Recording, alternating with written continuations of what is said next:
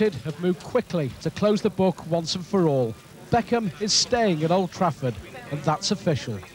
I believe the manager's had a meeting with David Beckham. I believe they've sorted things out, and provided David Beckham fits in with the manager's wishes, I hope he's here forevermore. You want him to stay, obviously. Of course we want him to stay. So peace talks after that much publicised training ground bust-up seem to have done the trick. Beckham, who was celebrating son Brooklyn's first birthday yesterday, has agreed to spend more time at his Manchester home. But the club has confirmed a new deal for Beckham won't be on the table for at least another year.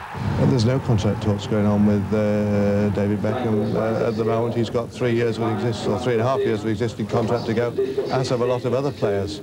We settled a number of contracts, was it 2.5 years ago, and we said to all those players that we organised their contracts with that we would talk to them at the end of the 3rd year of their existing contracts. That is not the end of this season, that is the end of next season. Well, this is the offending article that stirred the hornet's nest, claiming that Beckham was on his way out of Old Trafford after a secret board meeting, and it forced the club into an angry denial. I can confirm we did have a board meeting.